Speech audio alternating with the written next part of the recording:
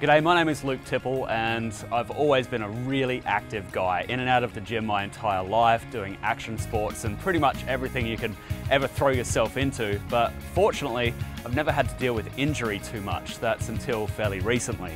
Now, I met Kimberly Lou just after I'd just destroyed my shoulder snowboarding up at Big Bear. She's got this great balance of rehab movements and small, fine motor control movements that really kind of link the whole machine together. But then she kicks it into overdrive and absolutely destroys you, which is something that someone like me needs at the gym.